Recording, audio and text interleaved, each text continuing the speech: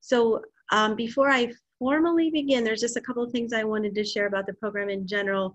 One is that I'm planning to talk for about 45 minutes, and then besides stopping at least one time for questions and answers during the presentation, we'll save time at the end. And I'll try really hard to stick to that 45 minutes, but Allison has assured me if we come to 11 o'clock and we're still not quite done, the Zoom webinar will continue, so we won't be cut off. I wanted to share about the presentation that you will see many photos of caterpillars, and almost every photo was taken by me. And almost every photo that you'll see was taken here in Washtenaw County. A few friends from other states were maybe going to join in, but even for those folks, these should be caterpillars that are commonly found around your outdoor environments as well. And I actually cannot see all the names of the folks that are here. So in case there are people watching that I've not met before, I did work as a naturalist for Washtenaw County Parks for a number of years.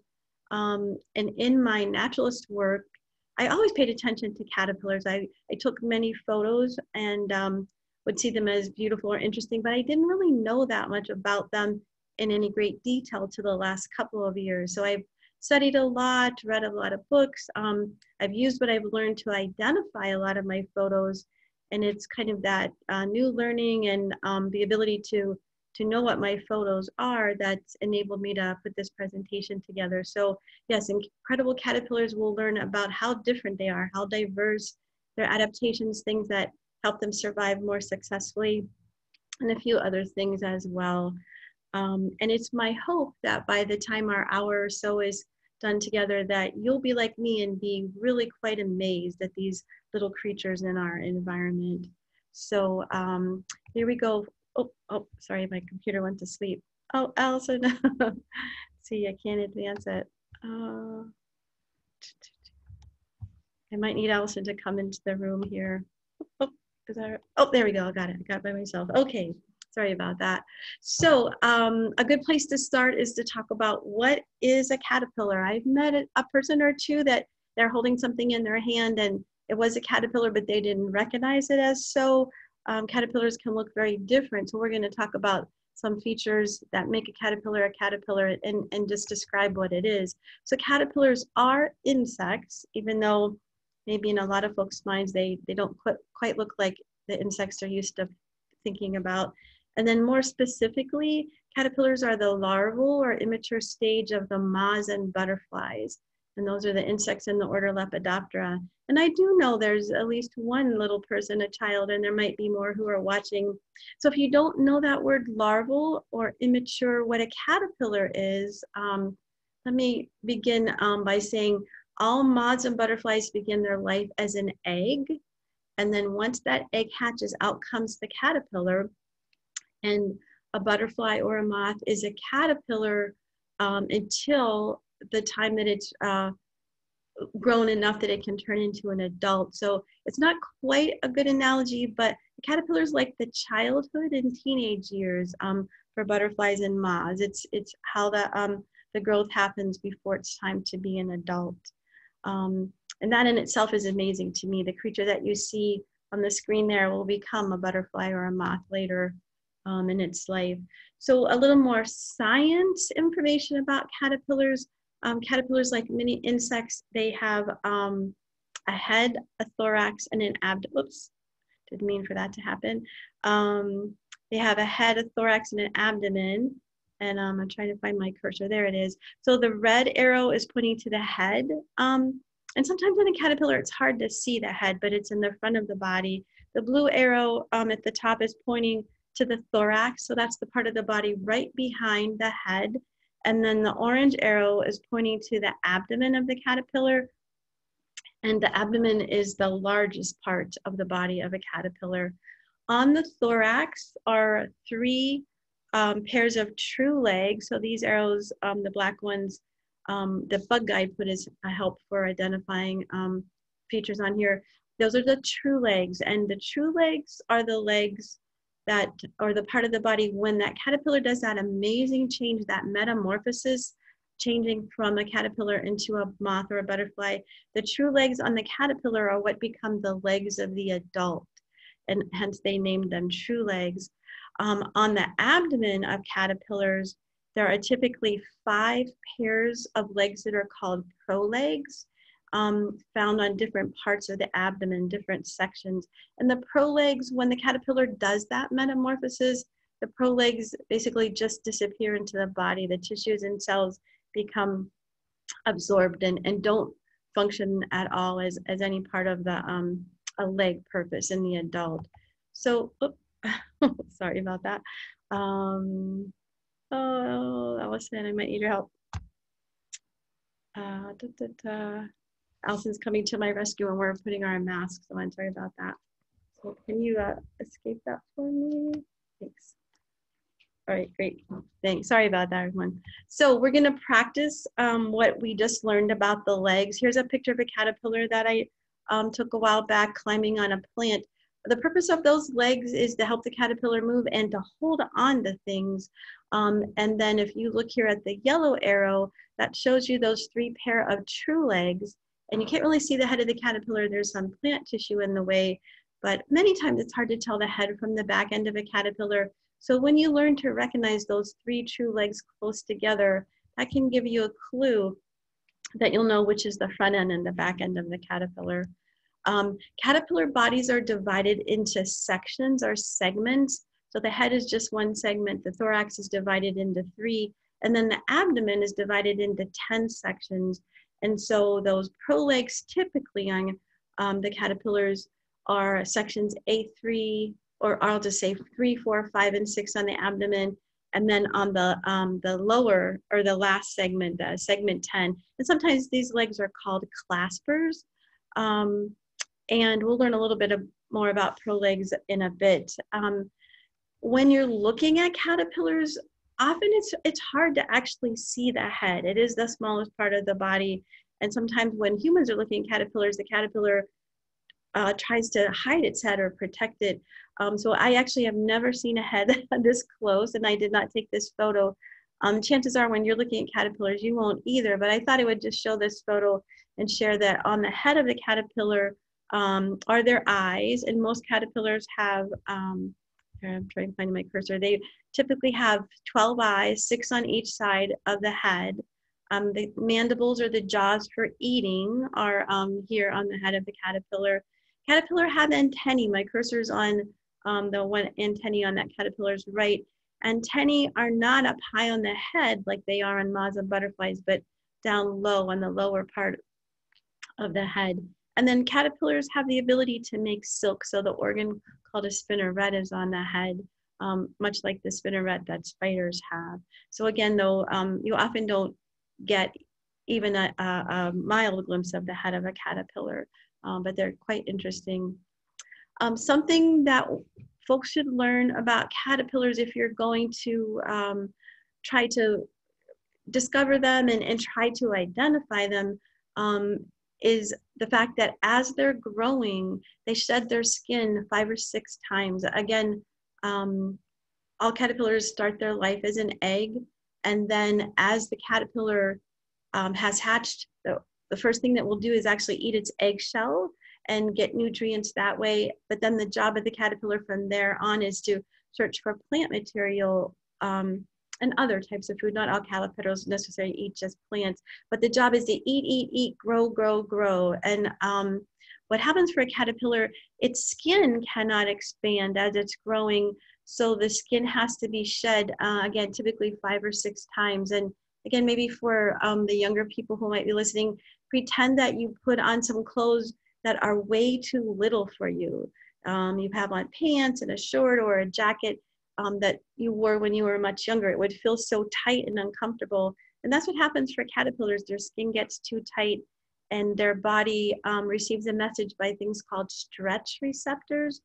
And then what happens, the caterpillar has grown a new skin under the old, and when it's ready to grow, it will split the skin and the new caterpillar emerges. And then each caterpillar stage or larval stage between these molts is called an instar. So that's a really important word for people to learn. if you're wanting to study caterpillars, because it comes into play a lot for identification.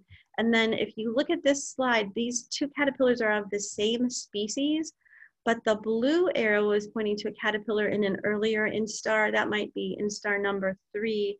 And then that purplish pink arrow is pointing to a caterpillar that's probably the last instar, the 5th or the 6th. And sometimes there's a special word for that called the ultimate instar. But just the most important thing is to remember that caterpillars can look very different as they're growing and making their way towards being an adult. Oops, let me go back one. So we've talked a lot about what is a caterpillar, but what isn't a caterpillar? And this is a good thing to learn, because you might find things in nature that could be confusing, and you would go to your caterpillar identification book and try to find the creature that you found on your nature walk, but you just can't, and it can be frustrating, but it could be that it's not a caterpillar. So if you look at the upper right corner and the lower left, where I put the little text box, these two creatures are actually the same species. It just happens to be that they also can look different when they're younger versus when they're older in their larval stage. I wanted you to notice the blue arrows on this creature, and then together we can try to count the legs. So I'm going to try to use my cursor. We'll count the legs on the abdomen. There's 1, 2, 3, 4, 5, 6. If you hit 6 pairs of legs on the abdomen of something that you wonder if it's a caterpillar, it's not a caterpillar. Butterflies and moths in their caterpillar form, I won't say never, never, but 99.9% of the time, they won't have more than 5 pairs of legs. So these two creatures are pretty common where we live in Washington County. They're dogwood sawfly larvae. And if you don't know what a sawfly is, it's a kind of small wasp. The sawflies are in the Hymenoptera order with the bees and wasps and hornets that we have in our nature. This upper picture, the bigger one, is also a sawfly larva. This one, when I found it and took the photo, I looked and looked and looked for, I think, a couple of years trying to identify it. And it wasn't until I learned more about sawflies and realized this won't be in my caterpillar book. But if you look between the orange arrows, there's 1, 2, 3, 4, 5, 6. Again, if you get to 6 pair of legs, you should just stop, because it's not a caterpillar. Not that you can't try to find out what it is, but this one I haven't yet discovered what species it is. And the last one, I don't know if many people would mix this up as a caterpillar, but it does have those 3 pairs of true legs. There's a head. It has a long abdomen, but if you notice where the white arrow is, there are no legs. And so this is not a caterpillar, and this is actually a beetle larva or a grub. So there are things out in nature you might find and you might think are caterpillars.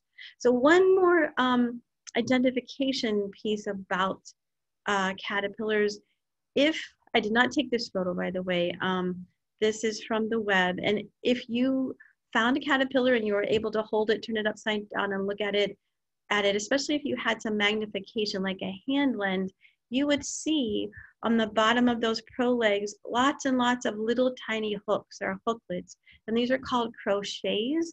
And these are on the prolegs to help the caterpillar hold on to surfaces like twigs or plants. Or I don't know if you've ever had a caterpillar, if you ever let one crawl on your arm or your hand. And I have a few times, and had the experience of not being very happy with the pinchy feeling that was on my skin from the caterpillar. But when that happened to me, I didn't know what I was feeling, but in learning more about caterpillars, I realized, oh, it's those little crochets that were digging into my skin. So that was a fun thing for me to learn, to know why it's pinchy sometimes when they're walking on you. Sawfly larvae do not have crochets on their prolegs. So that would be another way you could figure out if you're looking at a caterpillar or a sawfly. And sometimes scientists need to look carefully at these prolegs, and they count how many there are, how many rows of them, and that sometimes helps them identify a species of caterpillar. But I've never done this personally, turned a caterpillar upside down and looked at the prolegs, but sometimes it's necessary. So here's a chance to practice all that we've talked about so far for knowing if a caterpillar is a caterpillar. I don't know if you can see my thumb is over here. So this is a pretty small caterpillar, but look at the arrows that I put in there to help you. And do you think this is a true caterpillar or one of those things that kind of confuses us? And if you guessed a caterpillar, you were right. So these are the true legs at this first arrow. So again, 3 legs together and then a space with no legs tells you these are the true legs. So this is the head of the caterpillar. You know, sometimes it really is hard to tell which is the head and which is the rear. And then 1, 2, 3, 4, 5 pairs of pro legs. So definitely a true caterpillar that will become a butterfly or a moth. So we don't have time in our presentation today to talk much about metamorphosis. Someone more learned than I could give an hour-long presentation just on that, but I wanted to mention just briefly about that amazing process that happens with caterpillars. So this is a caterpillar of a butterfly, and again, it started its life as an egg. It ate and ate and grew and shed its skin 4 or 5 times. And the getting ready for the last time to shed its skin, the caterpillar gets signals from its own body, and that the caterpillar knows soon it will be making, I'm talking like a caterpillar can think, but it does get signals that tells it to stop, eat, and to get ready for the next phase in its life cycle. And many people know that a caterpillar of a butterfly makes a chrysalis. So that's what we're seeing here. So as this caterpillar is as big as it will grow, what happens is it crawls up a plant or your lawn chair, or sometimes like the siding of someone's home, and it uses the silk from its spinneret and puts down a fair amount of silk, and then it attaches a part of its body to the silk so it's anchored there tightly. And while the caterpillar is hanging there, for the last time it sheds its skin, oops, oh, sorry about that. It sheds its skin and out comes the chrysalis. And if you look carefully, as soon as the chrysalis comes out, the eyes are already there from the adult butterfly. What you see, this black, white, black, white, black, white, that's the antennae of the adult, the butterfly. Caterpillars don't have wings, but here's the edge of the wings. And here's showing the abdomen of the soon-to-be butterfly. And all of these things that are appearing begin to happen inside this caterpillar before it sheds its skin for the last time. So that metamorphosis really is such an amazing thing. And I already clicked it, but I'll show you again. This caterpillar and then this chrysalis, when it, oh, I forget to say, the chrysalis will break open its skin. So that's the last time for molting or skin shedding. And what comes out is this Baltimore checker spot. So the moth caterpillars do something, most of them, a little bit differently. So this is the caterpillar of a moth up here. When it gets the signals from its body that growth is over, it stops eating, and it'll, this particular caterpillar will crawl up a tree, find a sturdy limb, and using silk from its spinneret will make a fairly large cocoon. And the caterpillar's inside this structure while it's making this cocoon. And then this caterpillar makes a second layer to its cocoon. Inside this, it's hard to show with slides, but inside this, the caterpillar will start to make this smaller cocoon. And then when this is completed, the caterpillar is inside this smaller part. And again, remember, this is inside here, and it sheds its skin one last time. And what emerges is this pupa. So this structure that you see that's kind of reddish and black is inside here, and then that's inside here. And this, when the pupa is ready to emerge, becomes a Cecropia moth. And you can see these structures. Ron and I watched this structure on a tree for months as we took some nature walks, and it's changing on its own. But sometimes it does take a long time, literally months, for the change to happen. This is showing you just a simple cocoon. I actually don't know what caterpillar made this cocoon, and I don't know what will emerge from it, but I just wanted to show you that there are simpler cocoons than the one with the Cecropia. And one more moth. You can see my finger in this picture. So this is a pretty big caterpillar, but again, it got the message, okay, it's time to stop growing, no more eating. What this caterpillar did was drop off its plant down onto the soil, burrow down into the soil several inches, split its skin one last time, and this is what came out of that skin, this pupa of this particular moth. And it lives in the soil for, I truly can't remember, but a number of weeks at least, and maybe over winter. And then when it emerges, it's one of the sphinx moths. So to me, really one of the amazing things about caterpillars is these changes that they make to become their adults. So just real quickly, I'm going to talk about things to look for if you want to identify caterpillars. And it certainly isn't necessary to identify them or learn the name of a caterpillar to appreciate how beautiful they are or how amazing their features are. But it can be fun to kind of work out that puzzle of noticing traits on the caterpillar and figuring out what they are. So a simple thing is just to notice what color they are. Is it one color mostly, two colors, three colors, but just pay attention to the colors on the body. And then besides the coloring, look for the pattern that you might notice on the body of a caterpillar. The first bullet there talks about camouflage, which many people are familiar with. An animal is a color or sometimes a shape that helps it blend into the environment. Caterpillars have what's called mimicry as part of their pattern. And that word simply means that the caterpillar is trying to look like something else. And I'll show you some pictures in a minute. And all these other words, it's not important that you would leave this presentation and know all of them, but just know in those field guides for caterpillars, they might talk about lines, they might talk about bands. This orange stripe is pointing to, this orange arrow is pointing to this red stripe that goes the whole length of the caterpillar. And then you can see lines of black going down the side, thinner bands of blue color on either side. The word ring refers to colors that kind of go in a circle around the caterpillar's body. It's easy for us to think of spots. This arrow is pointing to white spots, but the main thing to realize is there are different features you can learn to recognize and use for identifying things. So this idea of mimicry, you're trying to look like something. So there are many butterfly species that their caterpillar looks like bird poop, like a bird dropping. So one of these is bird poop, and one of these is a caterpillar. And probably you can guess, but here we'll go with the arrow showing you that this is the caterpillar.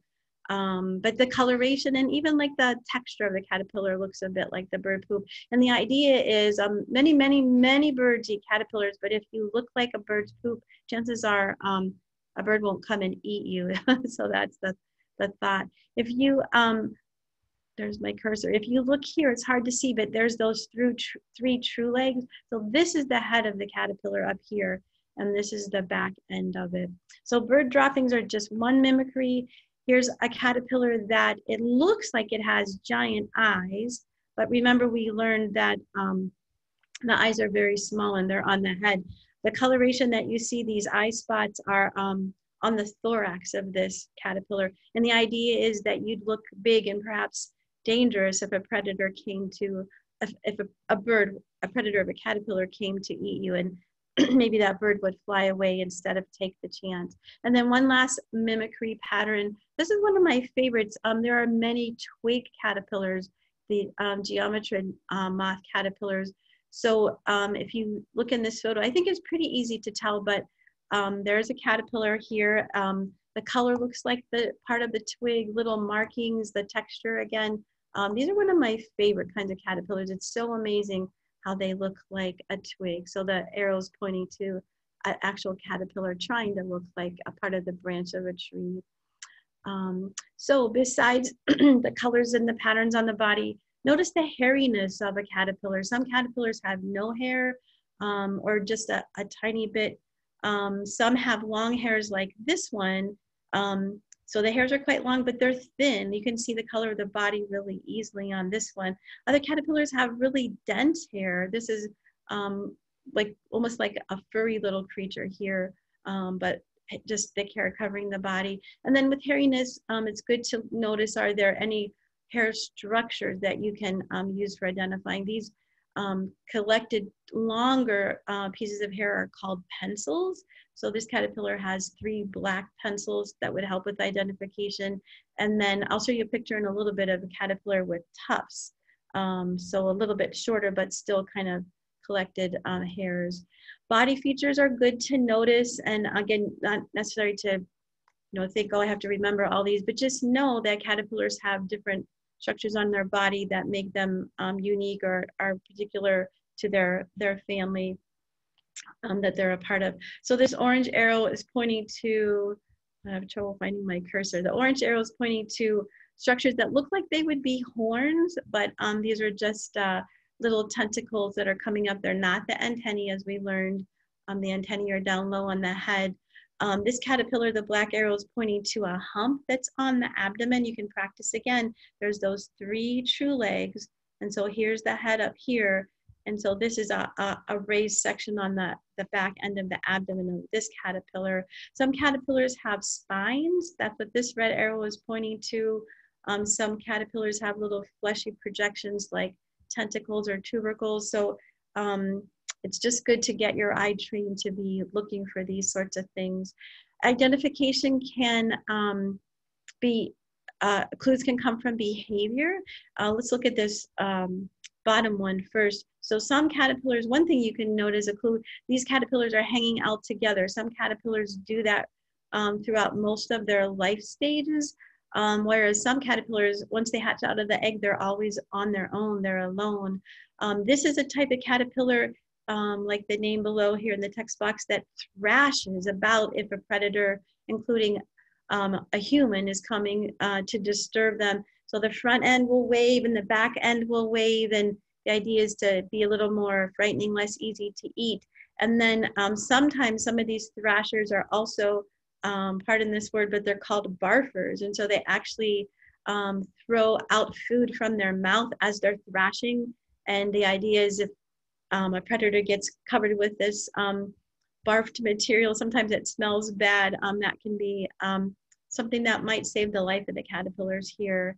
And then also notice how a caterpillar moves. A lot of people are familiar with inchworms, and so this is an example of what people would call an incher or a looper. So if you look at the green arrow, this caterpillar has prolegs on its abdomen, but only 2 pair.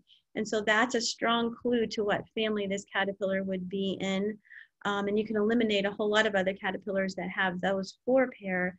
Here's the true legs, and when this caterpillar moves forward, this part of the body goes first and the caterpillar becomes straight, but when it brings up this rear abdomen end, it makes the loop here. So if you notice how it moves, that can help you with identification. And finally, with size, this is my finger and this photo here, and here's one of those twig caterpillars. This caterpillar can fit on my nail really easily. This caterpillar, this is my partner Ron's finger, and if you stretch out this caterpillar, it would go past Ron's knuckle. So how big or how little our caterpillar is can be helpful. But I put this little comment in, sorry about that. I keep bumping the laptop here. Most field guides, I'm not sure why it's doing it. At that time it happened without me touching anything. Most caterpillars or field guides only show you those last instars. So if you find a caterpillar that's little, you might not necessarily know, is this just a small caterpillar and it's not going to get any bigger, or is this one an early instar? So sometimes size just isn't a huge help, especially when you're first learning about caterpillars. But this one by Ron's finger is so big, it would be a good guess that it's one of the later instars. And then this last slide is a little bit of a chance for you to practice all these things we've just mentioned, looking at color and body pattern and all, but I want to show you something first with these purple arrows. Notice those circles that the arrows are pointing to. These are called spiracles, little pores. All caterpillars have them for breathing, for respiration, but you can't see them very easily on a lot of caterpillars. But if you can see them, that can be a feature that you can use to help know what kind of caterpillar you're looking at. So you can take just a minute and again, practice the things that we talked about. Notice what's the main color of these 2 caterpillars. They're cousins, I'll say, and they are very similar. So just kind of look with your good nature observing eye, but you see mostly green as a color. I'm gonna put more arrows on there. Both these caterpillars have a slanted white line going down the sides of the body, but there's something that the lower caterpillar has as a body pattern that the upper one doesn't. and this pinkish arrow is pointing to it. There's a white line below the spherical on this caterpillar. So sometimes you do have to be looking carefully to be able to tell one species from another. And then some people, as you're looking, might have noticed the upper caterpillar has a red horn, and that's the back of the body. And then the lower caterpillar has a black horn. So you can, find as many clues as possible for identifying caterpillars. And these are the adult moths that these caterpillars will metamorphose into. So I'm going to take a little pause here to see if there are any questions. So Alton, I don't know if there are any that people have sent in. If so, you can share them and I'll do my best. Yeah, sure. We had a great question by Howard, and I'm going to read the question. And Howard, if you have any other questions or want to elaborate, just raise your hand and then I'll audio connect you to Faye. So Howard's question was, these caterpillars that you are showing seem slow, soft, and defenseless, as you say, changing their skins 5 to 6 times. Why aren't they all picked off by birds and carnivore insects, wiping out the species? Oh boy.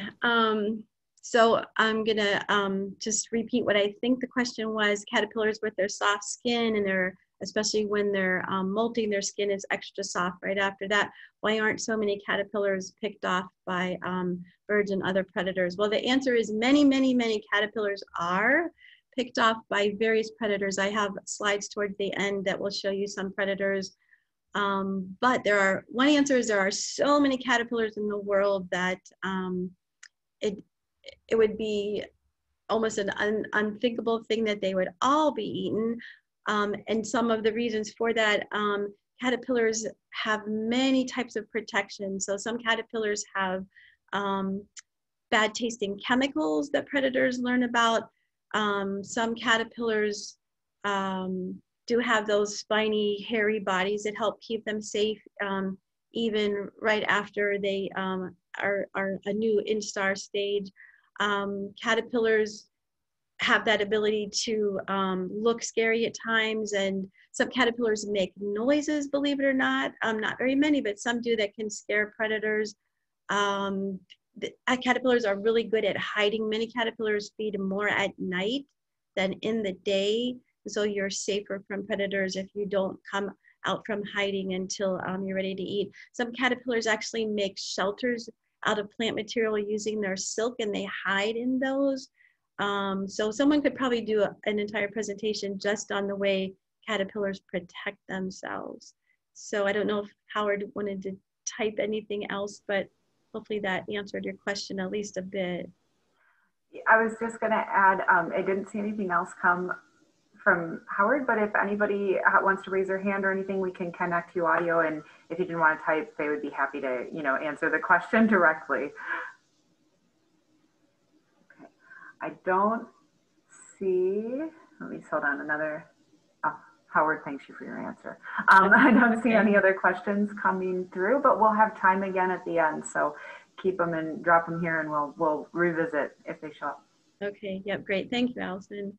Okay, so I wanted to talk about how and where to find caterpillars. And the first thing I would say to people is just pay attention. I would guess if you're watching this, you're someone who just likes nature in general, and you're already pretty good, I bet, at observing things. But we just need a little more care because caterpillars are such small creatures. But anytime you take a walk, when you're in your garden, just anytime you're outside, caterpillars are in cities as long as there are some plants around.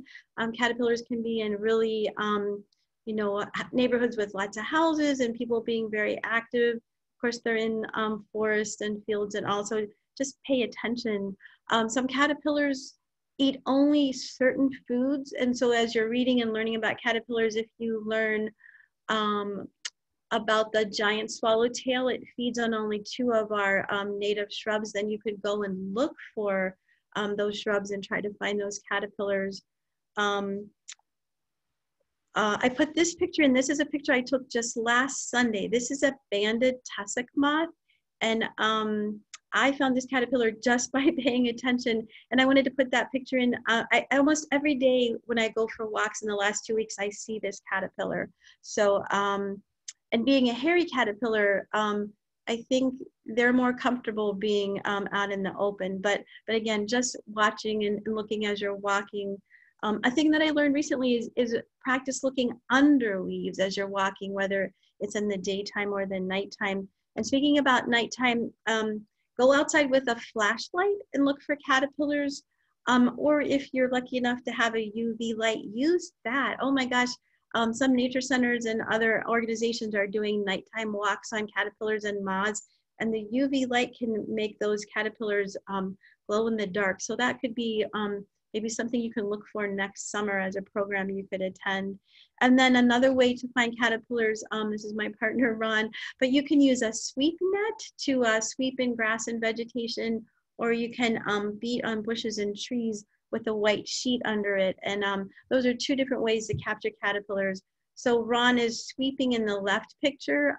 Make sure you have a true sweep net. It's a net made with thicker material, not a butterflies or butterfly capturing aerial net. Use one, let me go back and just show you.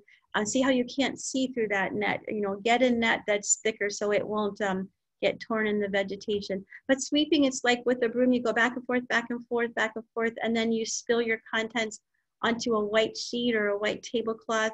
And then beating, it sounds harsher than what it is, but Ron just took the handle of the net and with our cloth under a sumac near our house here, just tapping on the branch gently will cause caterpillars to drop and onto the white sheet. White's important because you can see things more easily.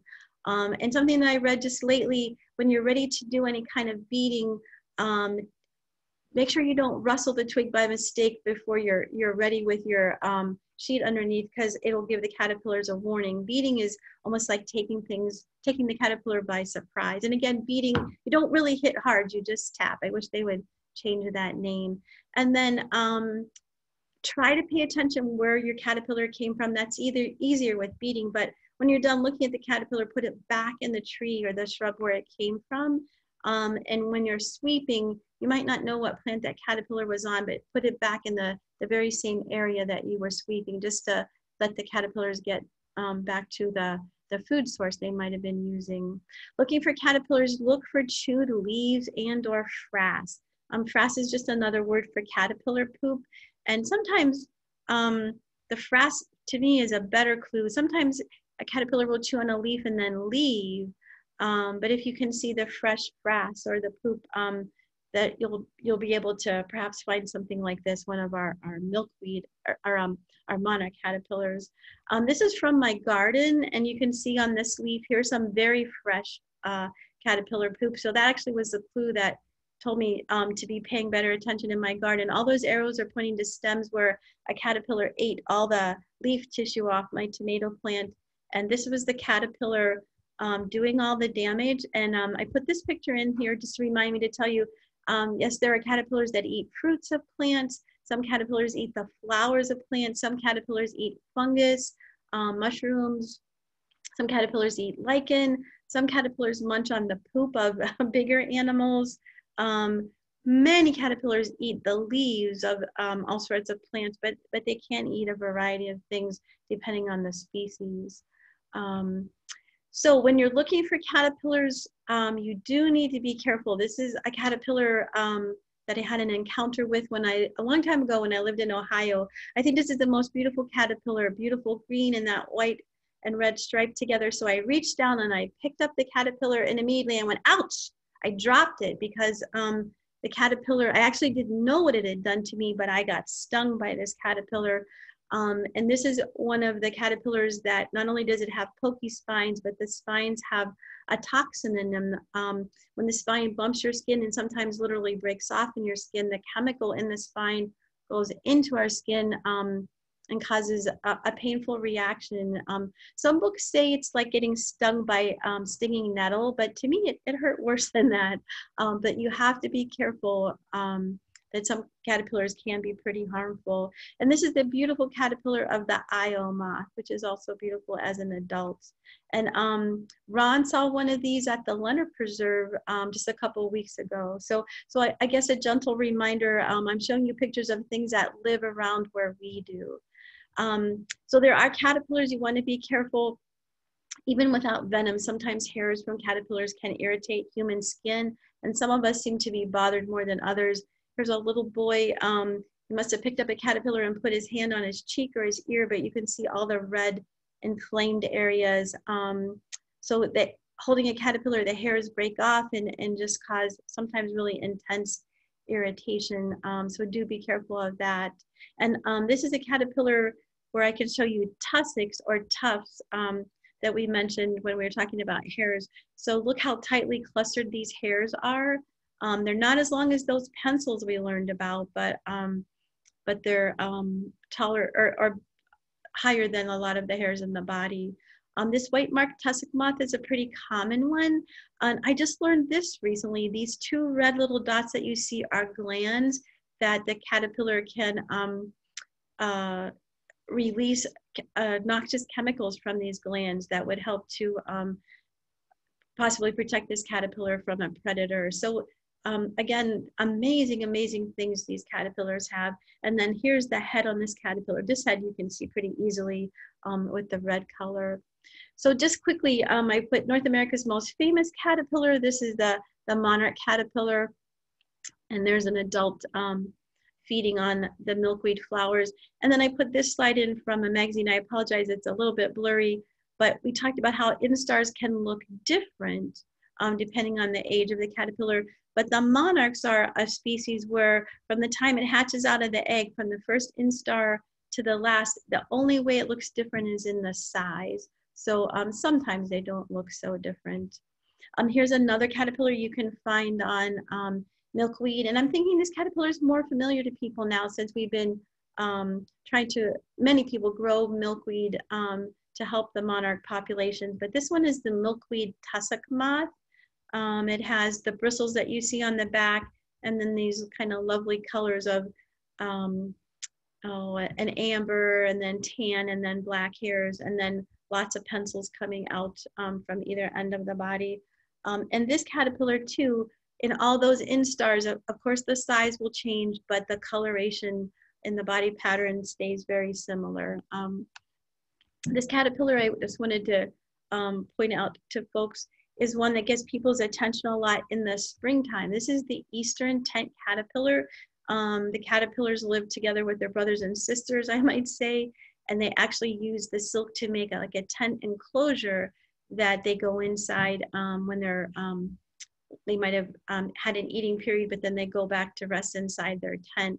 So they're not this pretty blue color in those early instars, but this is the color and pattern that they have when they're in the later instars. So again, this is a springtime caterpillar, but people notice from midsummer, late summer into fall, this structure made by caterpillars. And sometimes they blame this on the tent caterpillar, but this is a different species. This is the fall webworm. And they often make much bigger structures than that eastern tent caterpillar does. Oops, sorry about that.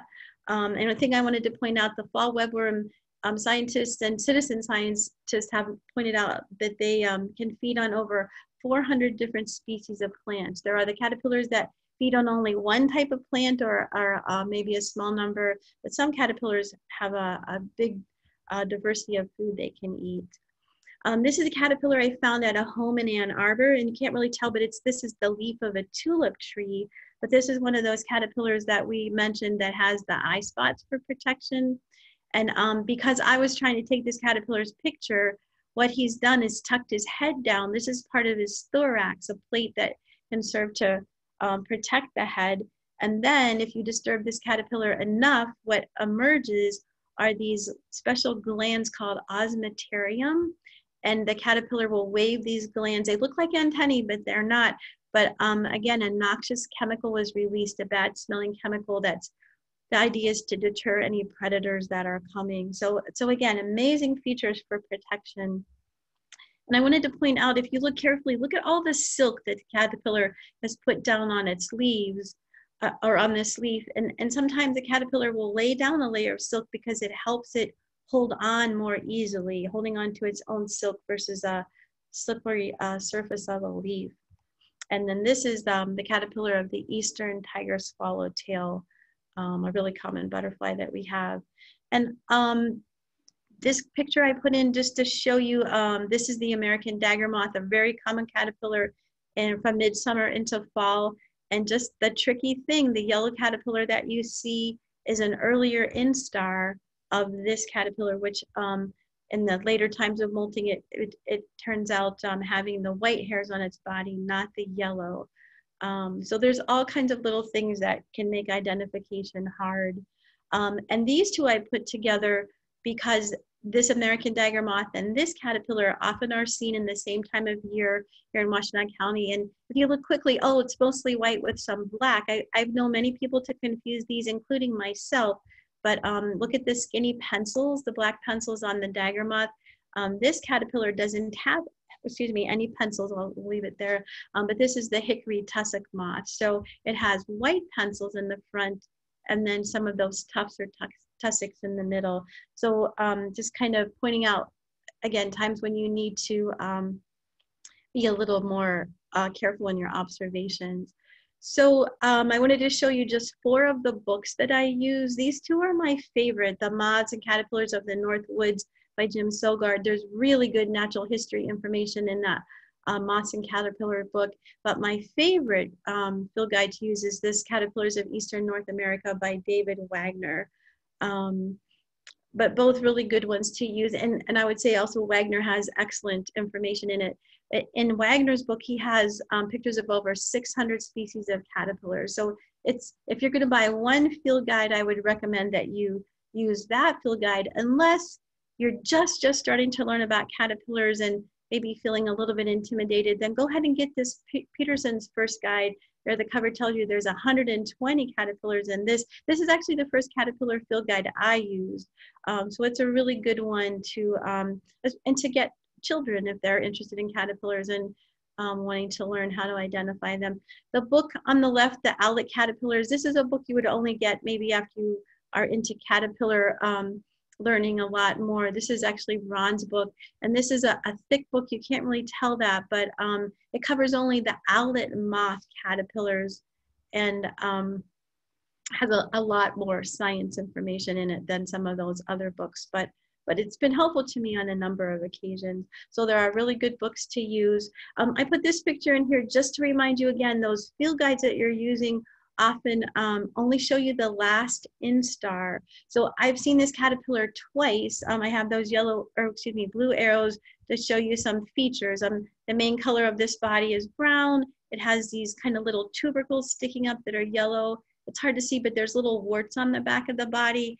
These are the spiracles down on the side. And even though I looked carefully and noticed, I couldn't identify this caterpillar because it's a middle instar, and I didn't mean to click that so soon. But this, the University of Illinois photo there is what it looks like in its last instar. So it looks quite a bit different, but it took me a long time to identify this as an imperial moth caterpillar. So just kind of pointing out, it can be hard sometimes. There are some websites that are really good to use, and we can put this as a slide that's up on the screen after the presentation if people want to copy things down. But 4 really good websites I've used for identifying caterpillars. The 4th one, Bug Guide, is good for identifying all kinds of insects. So if you're not familiar with that, that's a really good one to check into. Apps on your phone, I personally don't use apps, but iNaturalist and associated with iNaturalist are the Seek apps, but I'm sure they would help you with caterpillar identification. And then I just wanted to show you this Discover Life page. If you click on that and go on the internet, this is a really cool page because it gives you 4 things to choose from. You just click on the features that your unknown caterpillar fits in. You know, is your caterpillar brown? And does it have any spots on it? And then you would click on that. Does it have any tufts? And then does it have any spines? So however you click over on the left, it will generate species choices for you. And it's a really good help for helping you narrow down the name of your caterpillar. And then I just have a few more slides quickly to just show you. These are some of the caterpillars I've come across in my years of being outside in Washtenaw County. This is a fairly common caterpillar, also seen often this time of year. And this is one of our work crews from the county wisely holding these caterpillars with his glove on. And notice that bright red among the black bristles. And then, oops, oh, sorry, this is the giant leopard moth. Sorry, I forgot that was going to come up. This is another caterpillar that eats many things. That the word polyphagous just means you eat many kinds of plants. And it eats things like tough oak leaves to dainty violets to what we call the weedy dandelions. Sometimes you see caterpillars on buildings. This one maybe was looking for a place to winter. And this is the adult, such a stunning moth. And then notice that on top of the abdomen of this adult, that shiny blue that you see just makes it a really fun moth to have a chance to take a look at. The arrow is pointing to a little caterpillar. It doesn't seem much there, but I love this picture. Like, it's a little fuzzy. I apologize for that, but this is a spiny oak slug. Like, it looks magical to me. And it's hard to notice these oak slugs. I feel very fortunate that that I was able to see that one and take its photo. But just all different colors that make it beautiful, and it looks kind of glistening. But this is one also with spines that could give you a painful jab, so to speak. But just amazing, that creature to me. This is called a yellow bear, a Virginian tiger moth, and sometimes people mix this up with the woolly bear. There's the woolly bear. Maybe it rivals the monarch with the well-known caterpillar in our culture. But woolly bears are also in the tiger moth family. And a lot of people know the woolly bear, but they don't know the moth it turns into. This is an Isabella tiger moth. But this is the time of year we see lots of woolly bears. They actually overwinter as a caterpillar. So they're kind of moving about looking for shelter. This is an unusual one. I love the markings that are on the head. And we looked at this in the, when we were talking about hairiness, but the hairs are really long, but really thin. But this is a caterpillar called the laugher.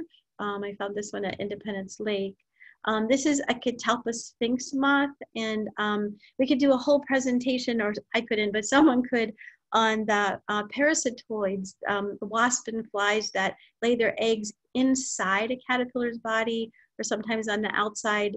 And those, when the eggs hatch of the flies or the wasp, they eat the tissue or the blood of the caterpillar, but the caterpillar is able to stay alive for quite a while until, in this case, the larvae came out of the body of this caterpillar and they spun their own little cocoons, waiting to emerge as an adult.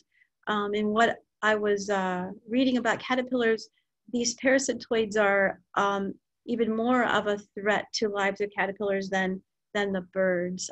There's a lot of things that attack caterpillars. And this particular caterpillar eats only catalpa leaves. So it makes it kind of interesting and maybe easy to find in certain years.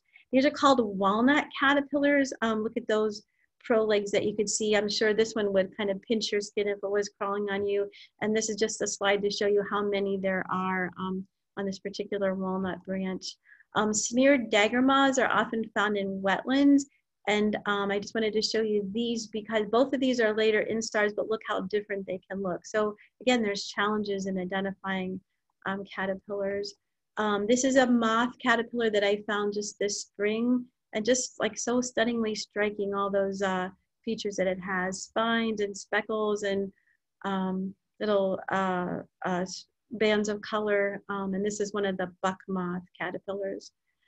This caterpillar you might start to find different places in the fall. The tent caterpillar is only a spring caterpillar, and this striped garden caterpillar only comes in the later months of our growing season.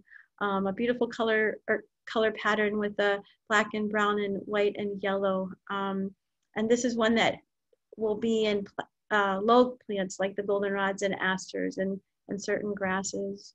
And look carefully in the branches of this oak tree. And I bet you can find a couple caterpillars as you're looking. I'll give you just a moment. But then look at the arrows that I put in. Every arrow is pointing to a caterpillar. And actually there's more caterpillars I could have pointed to. And you might guess that this could be a problem for trees. This is the area where I found all these caterpillars. This is at Hudson Mills, and back a number of years ago. But this was a caterpillar that munched up all the leaves of most of these oak trees here. And some people are probably guessing, yes, that was the gypsy moth infestation that happened. Gypsy moth caterpillars, especially when they're older, are easier to identify with those rows of red dots or red spots and then blue on the top of their body. I'm going to go back to this for a minute. If you go to Hudson Mills today, this area looks perfectly fine and healthy. So it is true, caterpillars cause a lot of damage at times, sometimes to our agricultural crops, sometimes to our trees in our yards and forests. A lot of times though, in this case, since the gypsy moths just came 1 year, the trees were actually strong enough and healthy enough. The next year they were fine. And it is true, again, caterpillars cause damage for our human interests, but the number of caterpillars that do that compared to the number of caterpillars that exist is very small. So kind of winding up, talking about the importance of caterpillars. It's food for so many animals. This is a bird that's well known for eating caterpillars, and not just any old caterpillars, but they eat those hairy ones. This is a yellow-billed cuckoo sitting at the nest of an eastern tent caterpillar.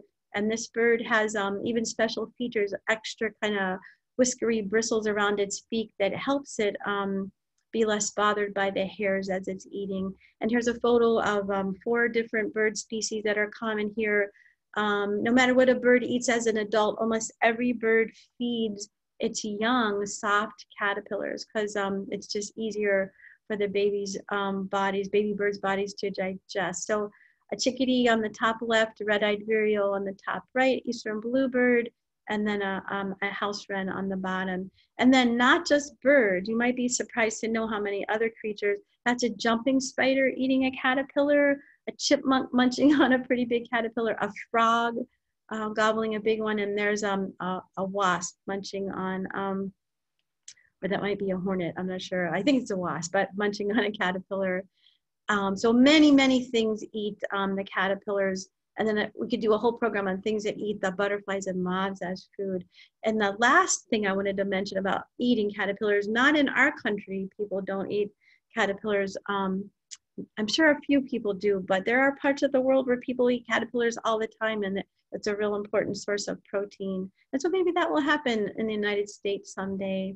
So I have lots of photos still of caterpillars that I've taken that I don't know what they are yet, but that's okay. Like, it will be a fun thing to do in the winter and see if I can identify a few of my unknown photos. And so with that, I want to say thank you so much for joining, and invite you to go out and again, you don't have to know the names of caterpillars to enjoy looking at them, knowing about their beauty and those amazing adaptations. And I sure do feel amazed about them. So I hope maybe after seeing this, you might feel a little amazed at them as well. So those thanks to all the folks who have joined us. And we're close to 11, but we'll see if there are any questions now. Allison, thanks.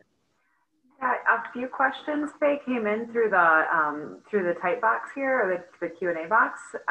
I had 2 questions kind of in regards to guides. So I'm going to actually read you 2 questions because I think they're both really tied together, okay, for you to answer. And then we do have a couple more. So I've got a couple coming through here. And if you guys are interested in asking a question directly to Faye, again, just raise your hand and then we'll start working through everybody.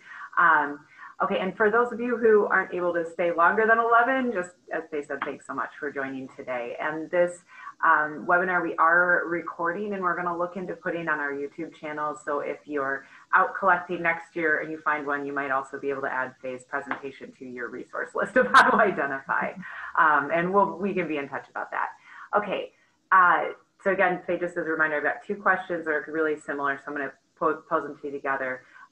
From Deborah, can you recommend a reference guide for pictures of the instar stages? And then that was also asked similarly by Susan, who asked, do the guides have pictures of all the instars of each caterpillar? If not, why not? Let's see, this is my Wagner book, And so I don't know how well you can see it, but I can show you how thick it is. So in this book, this is my favorite one. I'm not saying that there aren't others that you could use. This book sometimes has photos of other instars besides the last one, besides the ultimate one. And sometimes in this book and also in other field guides, with verbiage, it will tell you about the other instars. But I personally don't know of any that would show you all the instars of these various species. And I think a reason for that is it would be, I mean, you can see how big this one is. If you had a book where you're showing all the instars, that it would be a pretty, pretty intense undertaking. I bet one could have better luck trying to identify instars by using some of those websites that I mentioned. Again, that bug guide website is run by very experienced, knowledgeable people. So maybe going the website route would be a better one if you're trying to figure out from earlier instars. So there could be a book ID out there that shows instars, but I don't know of any off the top of my head. If there's anyone watching who might know of one, please share. Thanks for the question. Okay, sorry, I was just answering a couple things. I've got another question that came through. Hold on. Sorry, clicking through. Howard asks, are there any Ann Arbor sites you recommend for seeing a lot of different categories? For example, the ARB or Mathi, and you mentioned backyards.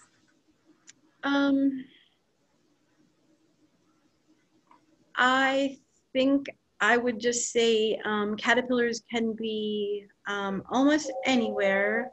Oops, our phone is ringing here. Sorry about that. So I would say, just as I mentioned this slide, just paying attention almost anywhere you go. And then maybe this winter, one could do reading and learn which caterpillars tend to be in trees versus ones that would be in the field, like that striped garden caterpillar would be one that's wouldn't be found in trees. But I really don't think you have to seek any special site to find caterpillars. It's a matter of just getting yourself outside and paying attention while you're there. But again, doing that research, knowing what caterpillars might eat small numbers of plants, and then going to find those plants could be beneficial. But any place where plants are growing and the plants are healthy, I think would be a good place. So we are so lucky where we live in Washtenaw County. We have so many natural areas between the city and our county parks and natural areas, and not so far away our state recreation areas. We are so lucky. We have a lot of places for looking for things like caterpillars. So Howard, I didn't give you any specific name of a place, but I think you could just pick places that you like in nature and you'll have some success, I feel, looking for caterpillars. We had another question from Tony, and I'm just going to write what she typed out. Thank you, Faye. Wonderful program and pics. By the way, I missed the name of the large black and white checkered moth. Could you say? I think Tony's probably referring to the giant leopard moth. And that's the moth that the caterpillar has those black bristly hairs, but it's red on the skin, the integument in between the bristles. So if I'm thinking of the wrong one, Tony, you can maybe type to Allison, but I think it was the giant leopard moth. And we have seen those in our backyard, the moth itself. So Tony lives, I think if it's Tony that I'm thinking of, she lives not far from us. So yeah, it would be possible to see one in your yard for sure. And I just wanted a couple of questions, Faye, come through about like the option to review this. And so it's our hope to have this on the county YouTube channel. So if we're able to do that, what I'll do is kind of add that to as a reference, maybe in the next naturalist email blast, or just next program guide that comes out for Washtenaw County. So if this does become an online resource, we'll do our job to make sure that you guys who have come to watch this video know that it's back up there. So it should, Faye's presentation, this whole presentation should be on YouTube through the Washtenaw County Parks and Recreation Commission channel. And then I am not seeing anyone with their hands up. So I really hope that means that nobody has their hands up. But I think we have a lot of thanks coming in the Q&A, Faye. It looks like people really enjoyed this. So just to share with you. But I don't see, oh, wait a minute, now I've got hands up. Okay, so I'm gonna invite you to talk with Faye, and I'm gonna keep myself muted. I'm bringing in Linda.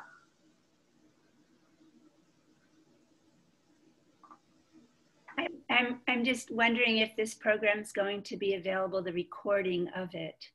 I have some grandchildren who really wanted to watch it, but weren't able to be here at this time. Yeah, it might take me a little bit of a learning curve. I got to get it onto our YouTube channel, so that might, if you could wait a week, but you should be able to see it on our YouTube channel shortly. Thank you. Okay, well, again, thanks. Oh, hold on, sorry, Faye, not done yet. Oh, wait a minute, that was one. Got one more hand raised from Linda, so I just sent a note to unmute if you're available.